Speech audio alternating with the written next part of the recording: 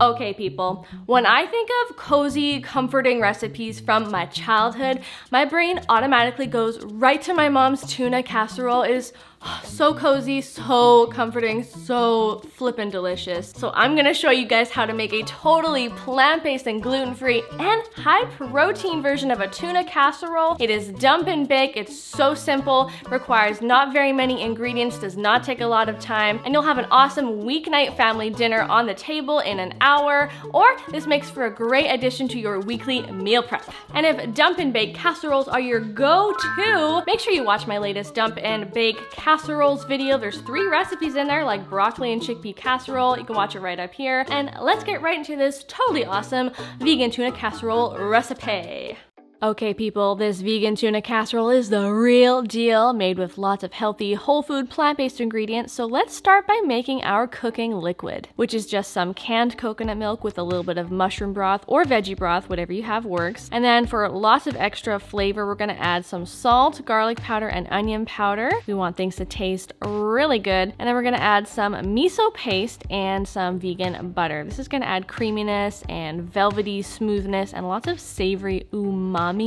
Yes, I just made up a word. Give that all a good stir, simmer it on the stove for about 10 minutes so that it's hot and the coconut milk and butter have melted together. And then we're gonna quickly move on to our meaty filling. So we're gonna pulse in a blender some canned young jackfruit and nori sheets. The nori sheets are gonna add the most delicious kind of oceany essence to the jackfruit while shredding the jackfruit to look a lot like meat or canned tuna, which is kind of the goal here. And then into the casserole dish that we'll be using, we're gonna add some plant-based protein in the form of chickpeas and frozen peas and carrots. Now, if you want to add extra protein, you could also swap out the frozen peas and carrots for edamame. That'll add a lot of extra plant-based protein. Then we're going to toss in the shredded jackfruit. We're going to mix that all together and we're going to pour over or sprinkle over the rice. You can use brown rice, this is what I'm using, or you can use white jasmine rice. Pour the liquid on top. We're going to press down the rice underneath the cooking liquid so that it cooks properly and that none of it burns or gets too crunchy. And now we're just gonna simply cover the casserole dish with some foil. We're gonna pop that in the oven, bake it for an hour at 400 degrees Fahrenheit. You can just walk away, let the magic happen, and it's gonna come out looking something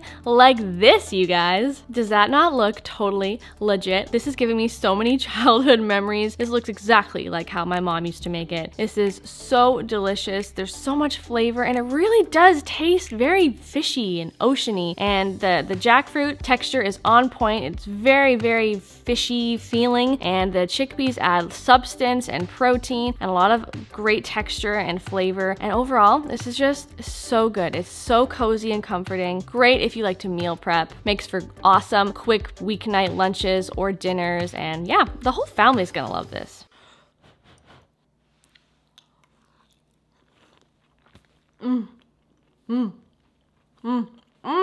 That is what I'm talking about.